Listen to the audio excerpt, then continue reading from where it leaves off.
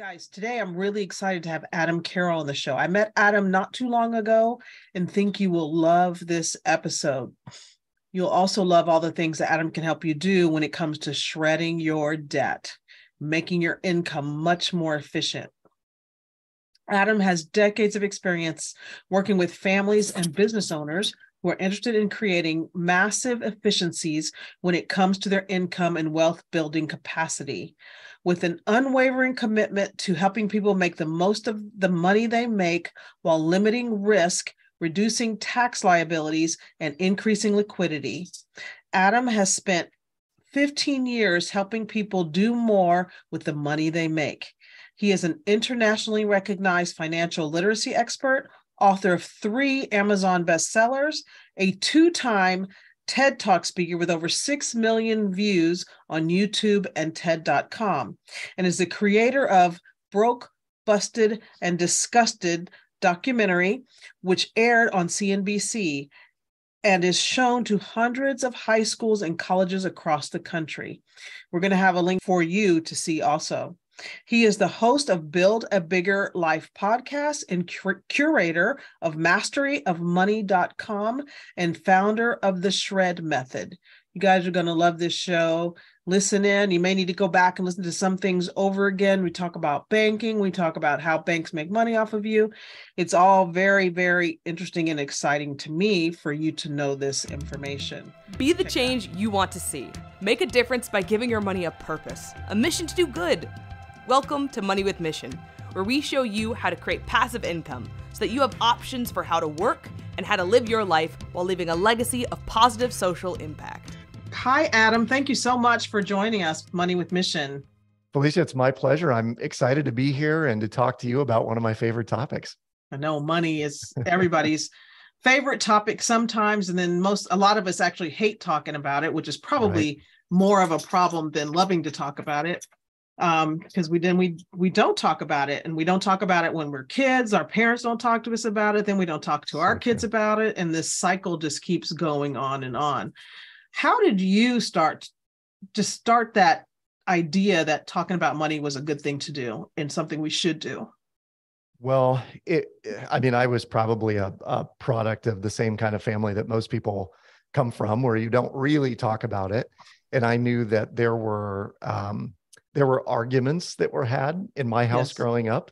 Yes. I didn't know the context, but I had an idea of the context, because usually it was after, my dad brought something home, or my mom went shopping for a little too long or whatever, and they would raise their voices at one another.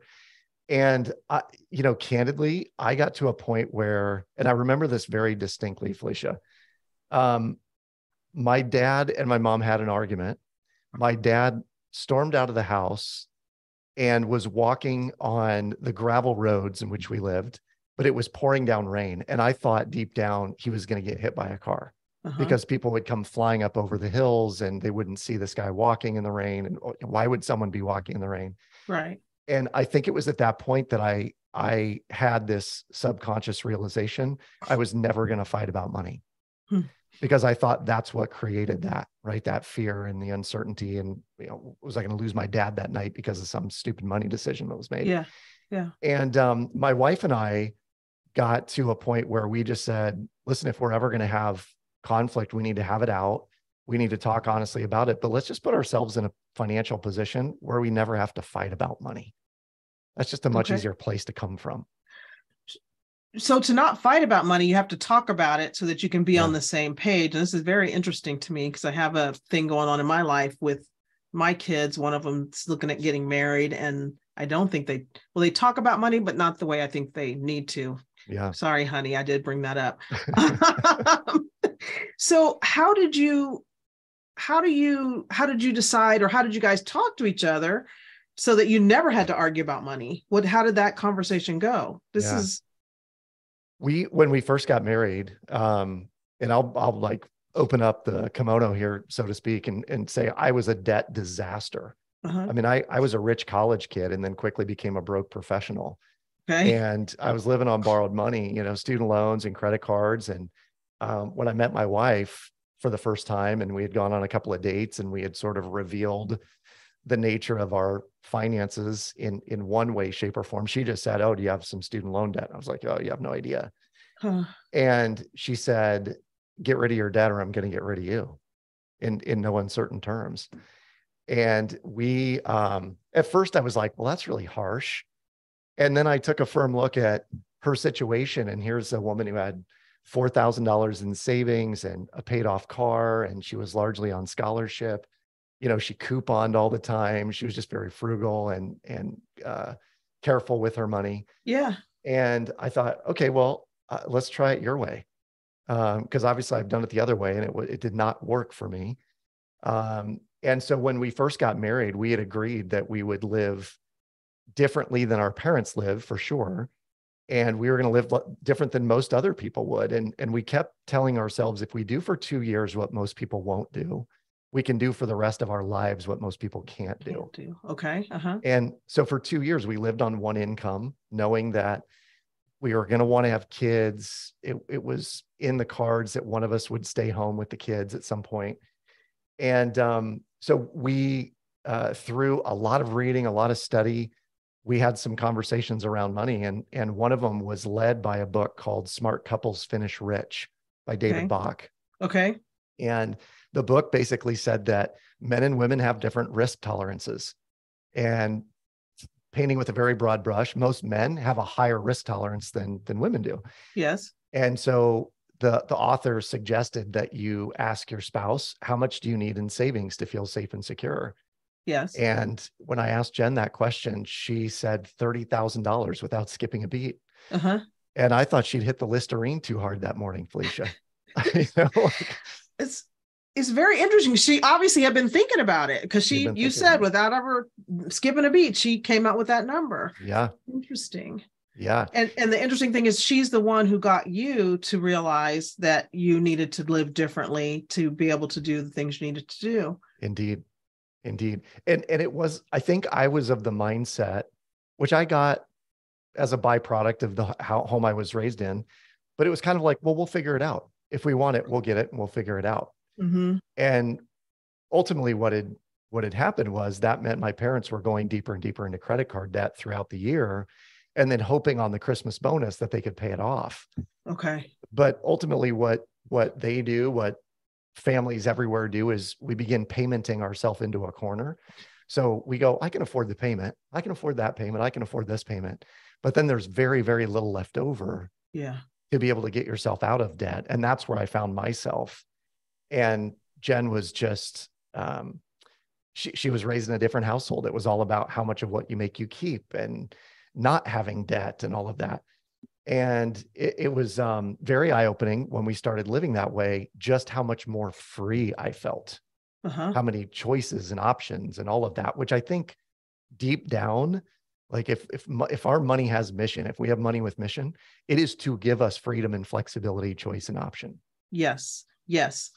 Okay. So there's so much to talk about. I'm going to go back to the debt, student loan debt. We're talking to a lot of physicians out here. And I had a friend recently who revealed to me she had $425,000 in student loan debt. I was listening to some other physician podcasts talking about 6-figure debt. It just didn't occur to me. And I don't know why, because I know people have a lot of debt coming out of school and I know how long medical school is. Okay. So we decided as a physician, as a student, that this is what we wanted to do. And we couldn't do it on our own, but this is what we wanted to do, with the thought that once I get my job, I'm going to make enough money to be able to pay this all off. And I don't think we realize the handcuffs we put ourselves in when we get there. Let's start at the beginning. Do you talk to students before they go into student loan debt to help them manage that in a different way? And then we can go to the inside where you don't meet them till they're already in that debt and how you can help them start to feel freer, like you said. And one of my things is give people options. You need to have options in your life so that you don't have to be tied to that. Well, I'm going to say 9 to 5, but we know medicine's not 9 to 5, 12, 13, 14 hours a day, 7 days a week. So start at the beginning. Do you talk to students before they get into debt? If you can get to them, of course. And how do we get more of them to you? The short answer is yes. Without question, we need to talk to young people before they get into that massive student loan debt. going back in the Wayback Machine here, 20 years, when I started my career, I was a speaker on college campuses. Okay. And what I would do is I would go in and educate young people on the perils of student loan debt, but also just simple things like if you can eat it, drink it, or wear it, it doesn't go on plastic. Okay. Because we have students everywhere that are just swiping their card. Now, many of them are using a debit card. Maybe they're using their Venmo card, but you have a lot that are using a credit card. Yeah. And so I was giving them messages about scholarships or applying for scholarships is the single highest paying part-time job you'll ever have. And the goal should be to go out and do that and do it regularly and often. So I was having these conversations with students, and I would ask them at every school that I had presented to, and I've been on over 750 campuses in the last 15 years. I would ask them, how much will you have in student loan debt? And their answers range from 20,000 to 120,000 for an undergrad degree, mostly. And then I had a number of them that just said, I don't know. I don't know what my debt's going to be. And so throughout that process, I realized that there was this massive unknown for most students, which was maybe it was a disconnect between how much I'm borrowing and how much that I'm borrowing I have to pay back and how much it's going to be when I pay it back. So you get a physician that has 400,000 in student loans. If given the opportunity to pay that back over 21 years or 25 years or 30 years or whatever it is, it's going to be 800 or 900 grand, which is a massive amount of money that could lead to greater wealth down the road. So we started sharing, for every $1 you borrow, you pay back 2, and in some cases 2.5. Yeah. And then trying to just bring that to a more concrete level for borrowers. That's the goal. So that's at the beginning before you've actually taken on all that debt. Yeah. Now, let's talk to these docs out here who have all this debt. They have a job, they're making good money. Yeah. But they can't get anywhere because their money is now going to pay this debt that they have to get to where they are. You have some methods I see on your background. If you're not watching this, there's Adam's in a room that says the shred method, which is something to do with getting rid of your debt. Yeah. Yeah. Well, I'll give you an example, a case study first, Felicia, and then I'll jump into that. Two, actually. I'm working with a client right now who's a surgeon. His wife owns her own practice as well. And they are nearing the end of their working career, or would like to be, maybe 5 or 6 years away, and still have about 1.3 million between, practice loans, equipment loans, vehicles, homes, all of that. And what I said was, listen, it's possible to get out of this, and you really don't have to change your lifestyle that much, but you do have to change how your cash flow goes through your personal economy. Okay. And another case in point, I met a doctor of veterinary medicine when I was out doing my presenting on college campuses, and she had $298,000 in student loans.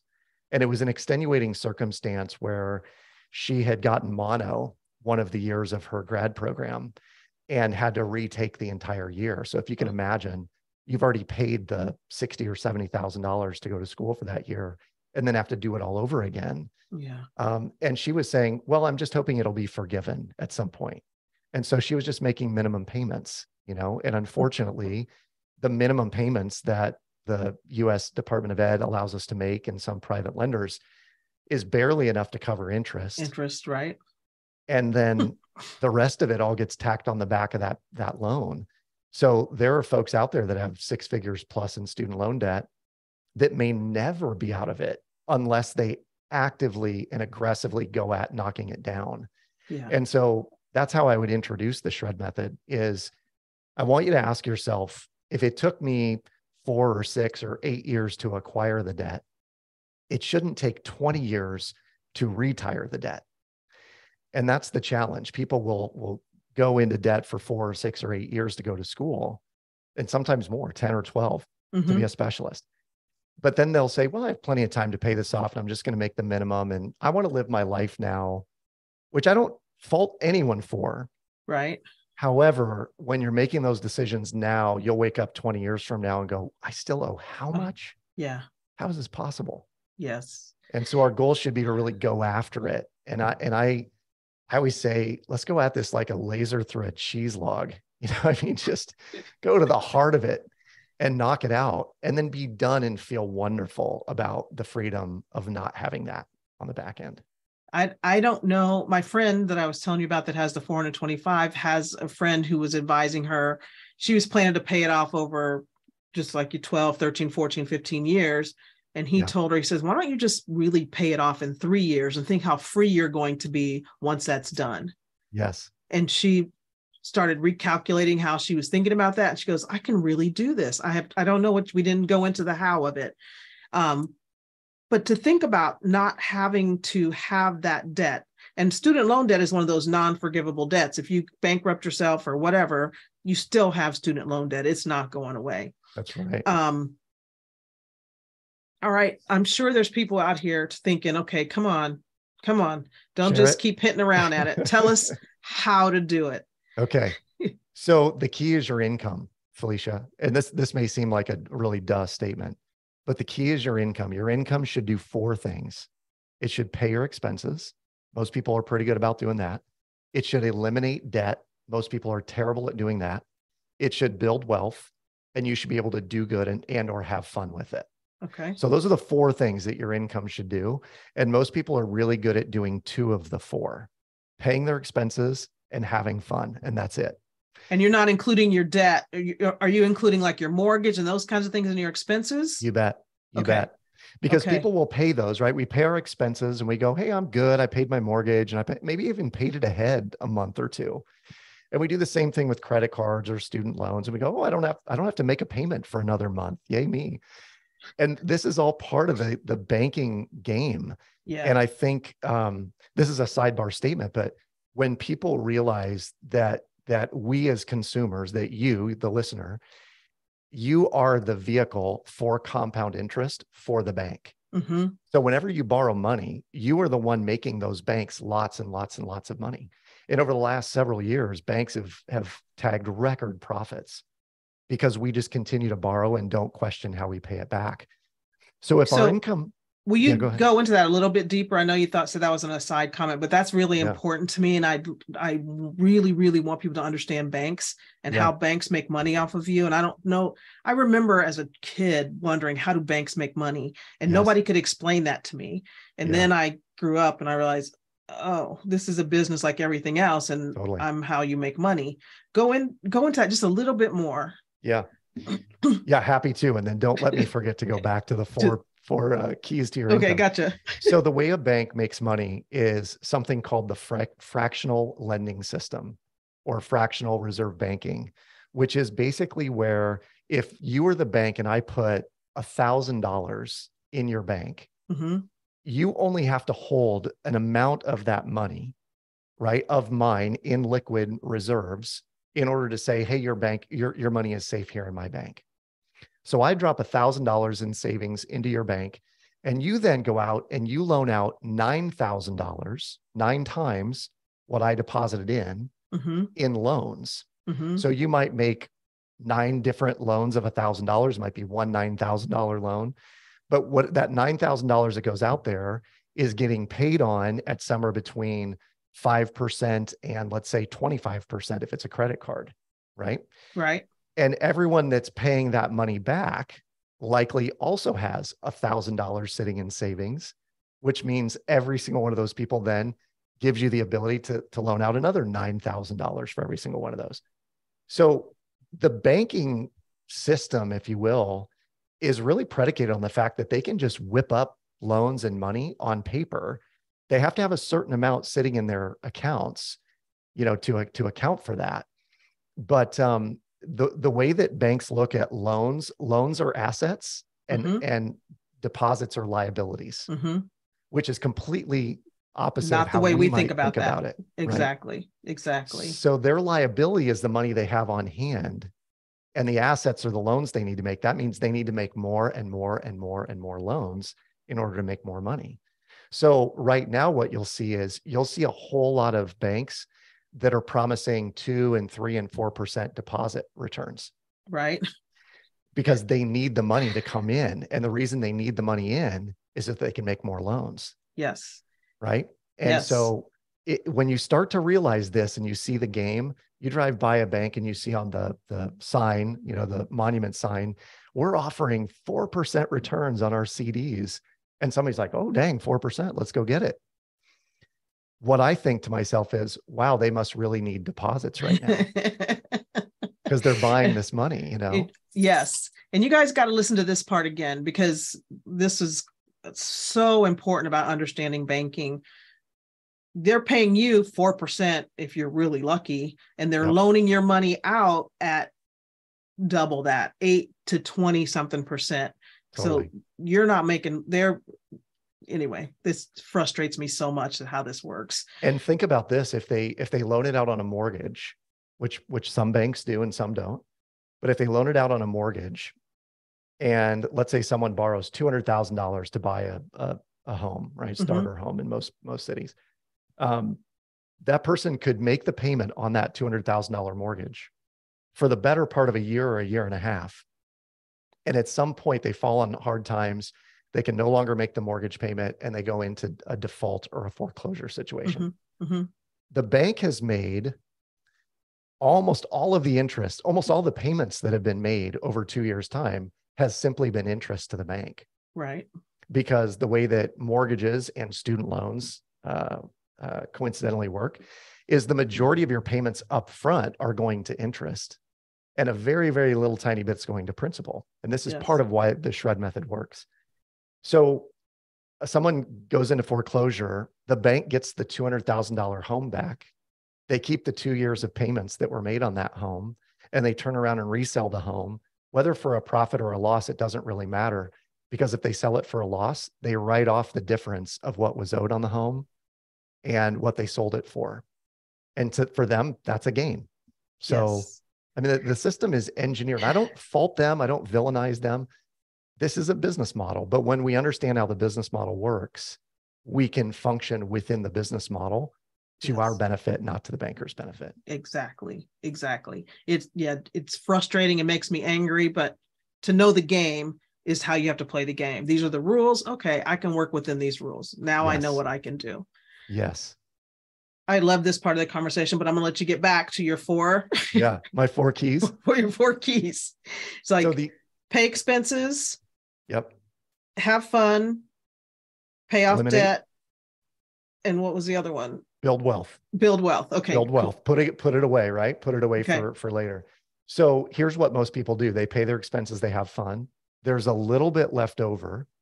And Felicia, if you were trusting the gurus out there, what would you do with the extra left over? What are the gurus I mean, I'm thinking you want to put it in the bank so that you can have some money in the bank and build up your reserve in case you lose your job or in case whatever, you have money sitting in the bank. Yep. So we would be accurate probably to say gurus would tell us 6 to 12 months in the bank, keep it there safe and secure. You know, you can touch it, you can see it, it's accessible, it's guaranteed, blah, blah, blah.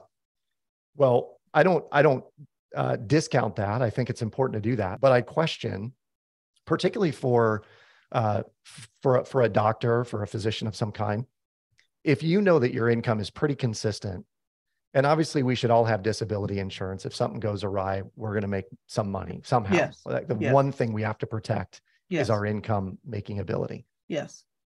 But at some level, if you have 12 months worth of living expenses and you've got 400 to 600K in student loans and you've got a massive mortgage and all of that, my question would be, do you need access to the money, or do you need the money available? And availability is it sits in the bank and you can go count it every Saturday if you want to. But access means you could gain access to it from somewhere if you needed it.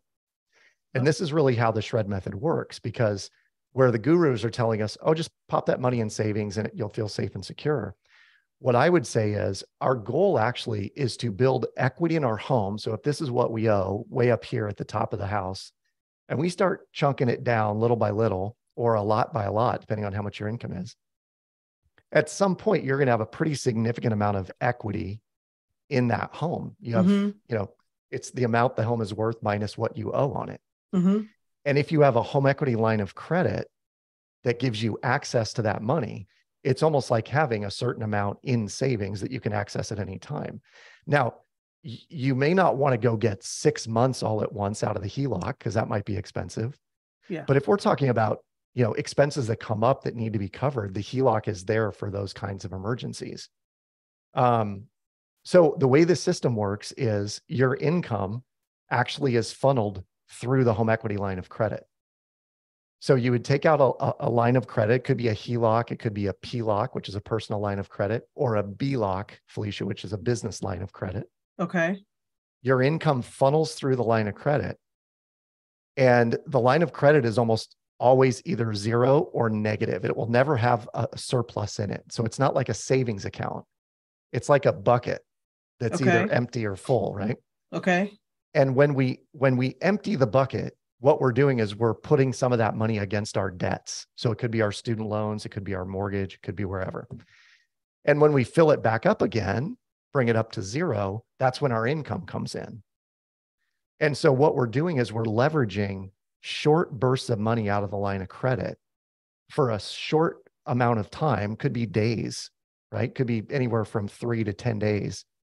And then our income gets dumped in again and it fills it back up to zero. So to give you real life numbers, let's say that you made $5,000 in a paycheck.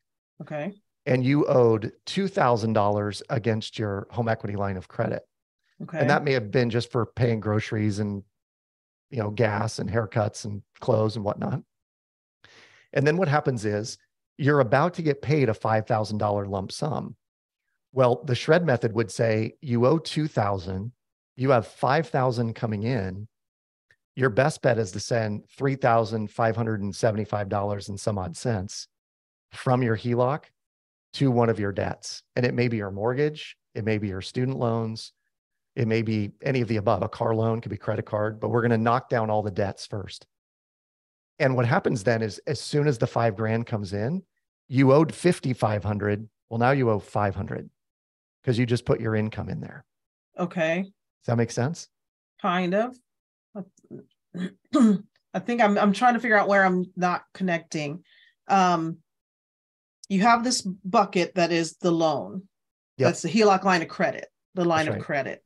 So, okay, first line of credit, you don't have the money. You just can access the money when you need the money. That's right. Now start from there. Okay. So then your income would dump into the line of credit. The LOC effectively becomes like your checking account. Okay. So now I got this $5,000 that I get into my bank account, but I then put it into the line of credit account. That's right. Yep. Okay. Yep. And because the line of credit can never go positive, it can only ever be zero or negative because it is it is a line of credit, right? So you'd never have a surplus in there. That before you made that $5,000 lump sum deposit, you would need to make room in the bucket in that line of credit in order for the money to go in. Got it. Okay. And so where you put that is you send it off to paying off something, right? So in the case of your friend who has $400,000 in student loans, we would ask questions as sort of the coach, because we're both a coaching program. It's a software product, but our main goal, we exist to create freedom for people. However that looks for them. It could be free from student loans, could be free from car loans or credit card debt. Some people just say, I want to be out of debt altogether. I don't want a mortgage. I don't want any of it.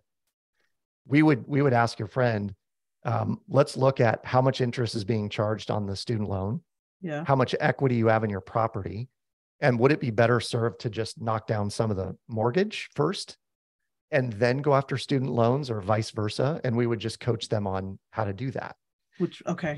But the lion's share would go to wherever the majority of interest is being charged. So if the mortgage is at 3% and the student loan is at 7%, we'd probably go after the student loan first. Got it. If at least for a period of time, to begin knocking that down so the interest isn't as expensive. Or what we would call accelerating the amortization table. Because as you accelerate the amortization table, more of your payments going to principal. Yep. Got it. Okay. I understand that. But it sounds like it's predicated on you own a house. So if we come to those folks that are just finishing residency and they've got $400,000 in debt and they can't even really think about how am I going to have a down payment for a house? Yeah. How can they start even getting rid of some of that? Yeah, that's a great question. So my experience is that someone in residency is probably not making more than $60,000 a year, probably. Yeah. Back when I was in there, it was like 30, but yeah. I don't know what it is now. Yes. Yeah. It's not very much. It's one of those things that I would recommend. Live as lean as you can while you're in residency. Mm-hmm. And if there is money left over, the goal should be to begin setting aside a little bit of a nest egg, call it 2 or 3 months living expenses if you can. And then once you've done that, the goal should be to start knocking down some of those student loans. And what I would do, candidly, is I would go after which are the smallest ones. Mm-hmm. So, I'm sure you and your listeners recall this or know this from experience, but every semester you're in school is another student loan. Mm-hmm. So if you've been in school for 8 years, that's 16 loans you probably have out there outstanding. And our goal would be to go knock out the small ones first to get rid of those little bitty payments, mm-hmm. and just slowly work our way up the chain until we're going after the 25, 50, $60,000 loans. Because once you get to that point, ideally you're now working full-time, you've got a full-time income, and fundamentally you could go get a line of credit and use this strategy, mm-hmm. at that point in time, mm-hmm. regardless if you have a home or not. Mm-hmm. And so much of it, Felicia, is just the mindset. Yes. That once you wrap your mind around how this works, I tell people all the time, I will never, ever go back to operating the way that I operated before I used the shred method, because it's just so inefficient. Yeah. And I can imagine, because I can't say I'm debt free, but I love this, and that I have been debt free at one point and then built it back up. But yep. The way we did it was similar to what you said. Is we paid off something. We didn't use a line of credit, but we paid off something and then took all the money we used to pay that off to pay off the next thing plus whatever that was, and then the next thing and the next thing. And yes. It was just finally got it all done. Yes.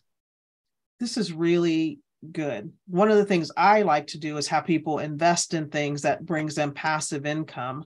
But so many of my women physician friends can't do it because there's so much thinking about their student loan debt, totally. Or they would invest without telling me they had that much student loan debt. That was, yes. And I would be this is like, no, we can't do that. We've got to get that taken care of before we start doing this. Yes. And even that freedom from that debt is freedom. Just realize that is like, oh, you mean I don't have to stay working at this place. I can get this paid off in 3 years, and then I can make choices about where I live, where I work, where all these different things that open up. No doubt. Because you don't have this debt tied to this place. And this speaks to the heart of that mindset comment I just made, because I really feel that we are, I don't want to say sold a bill of goods, because it's not. It is a strategy. But the strategy that a lot of people are using is, well, just dollar cost average, put a little bit in for a really long time, and mm-hmm. hopefully someday it'll double 2 or 3 times, and then you'll be able to retire on this huge shiny pile of money. The challenge with that is, look what's happening right now in the market, and what could happen over the next 24 to 48 months is we could have a very sideways market. And if somebody loses 4 years of appreciation in a strategy that says, oh, you'll make 8% a year for the rest of forever, then you'll be fine, it's really hard to justify that or reconcile that. I took a different approach, and I will be 100% honest here, Felicia. I am a contrarian to a certain extent when it comes to things like investing. Mm-hmm. Although I'm with you 100%, invest for passive income, mm-hmm. because net worth is an opinion and cash flow is a fact. Yes. Right. And I learned this from Robert Kiyosaki in his books. What your 401k is worth is an opinion at one point in time. Mm-hmm. But if you're making $700 a month on that rental property, or on the syndication, or on an intellectual property play, or buying ATM tranches, or whatever it is, that money, it's not guaranteed necessarily, because every investment has an amount of risk. But if that money is coming in, we know it's there. Yeah. And so I took a different approach, and it was this: if the two greatest expenses in our life are taxes and the interest expense on debt. Mm-hmm. And I work really hard to minimize my tax liability Mm-hmm. and work extra hard to minimize my interest expense. I think I can get to that compound interest inflection point way faster on the investment side. Yeah. And so that's what we do with the shred method is we just go kill your debt, shred it, and then knock your investments out of the park in no time because your expenses are super low, your income stays high, you own more of it. And I want to talk about that because that's critical too. People don't realize how little of their income they actually own. Yes. Go talk about it. Okay. So I had this, sorry, I was teeing up the question, right? Okay. So this client of mine called and he said, I make really good money. I make $120,000 a year. And I said, you do? Congrats. That's awesome. And then we started digging in and I said, but my concern is you don't own a lot of it. And he said, I don't know what you mean. And I said, well, there's something called your interest to income ratio, which is basically how much income do you make and how much of that income goes to pay interest every year. Okay. So this person was making 120, but between their mortgage and their car loan and their credit card debt, they were paying upwards of $36,000 a year in interest. Okay. So if you think about it, 120 grand a year, take out 30% for taxes conservatively, right? That takes us down. That's 36,000. So that takes us down to 84,000. Take another 36 out of that. Yes. And we're at what, 48? My math is right. 48,000, which is what this individual is living on, right? And that's their mortgage payment. That's everything, right? And I said, so it seems like you're making a lot of money, making a really good living. It's really hard to save when a third of your income goes out the door for interest and another third goes away for taxes. Mm-hmm. And he was saying, well, what do you recommend? And we laid out a plan, blast away his debt in about 28 months using his existing income, turned the number from 36,000 a year in interest down to about $15,000 a year in interest. Okay. And then said, okay, now let's turn on your cash flow building opportunities, which are investing in mass, like not 500 or $1,000 at a time, but $5,000 and $10,000 at a time. Because when you start doing that, man, those things they crank up. Yes. And then compound interest works for you. Yes. Yes. This is amazing. And listen, you guys, this debt, and I always talk about taxes being a big expense. I don't talk about interest rate and your interest being a big expense because I've never thought about it, but now I am thinking about it. How can people, I just imagine people are like, who is this guy and how do I get in touch with him? And how can I understand this a little bit more? Because doctors want to really, really understand something before we get into it. So how 100%. Can they find out? The best place to go is theshredmethod.com. Okay. And candidly, Felicia, when they go, there's going to be a number of articles. There's a downloadable report that you can get on how to find a HELOC or a PLOC or a BLOC. We actually have a savings analysis tool on the site.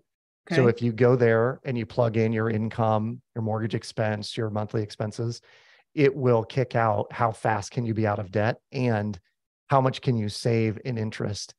And it's not out of bounds for people to save $150,000, $200,000, $300,000 in interest when they use this system. And I'm not to hold myself out as an example, but my wife and I paid our house off twice in 8 years.